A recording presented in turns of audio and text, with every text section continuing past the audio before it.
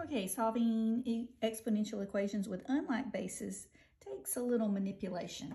What you have to do is get the bases to be the same thing, and these are not. So if I can change that 125 to be the base of 5, I can work these problems by setting the exponents equal to each other and solving it. I know I need it to be a 5, and you're having to think about, well, 5 to what power is 125? Well, 5 to the first power is 5, and 5 second power is 25, and 5 cubed is 125, so we found it already.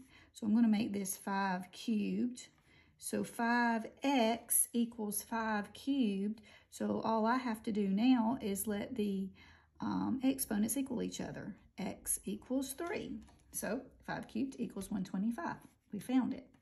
Now on this one right here, I've got a 4 and a 2, and those are not the same base. So I need them to be. I need to change this 4 into a 2, and that's pretty easily because 4 is 2 squared.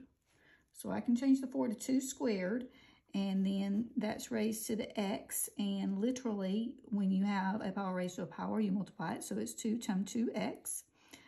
Equals 2 times the x minus 3. So 2, I think I said it wrong, 2 raised to the 2x equals 2 raised to the x minus 3. Since the bases are the same, now I can say 2x equals x minus 3. And then subtract x from both sides. I have x equals negative 3. So there's the second one. And now these, there is no 9 to the first power is 9, 9 to the second power is 81. I can't make them 9s, but I want you to think about 3s. I can turn these into 3s.